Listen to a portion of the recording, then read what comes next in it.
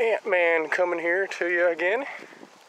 Sabay land. And interestingly though, this morning, just a few seconds ago, I didn't get a sabay, but I got myself about a, I don't know, 6-7 foot Burmese, which is pretty interesting. I'm gonna drag this guy out a little. I'm solo right now, so I don't have anyone to film me. Drag this guy out onto the road so you can get a look at him. Set him down here, let him move for a minute before I capture him and bag him. But this is the second Burmese that I have found in Sabay area, along with 5 Sabay, so they're definitely intermingling with each other. I do not believe that they're going to interbreed, but nonetheless, makes for an exciting little hunt. So, drag this guy back out here again.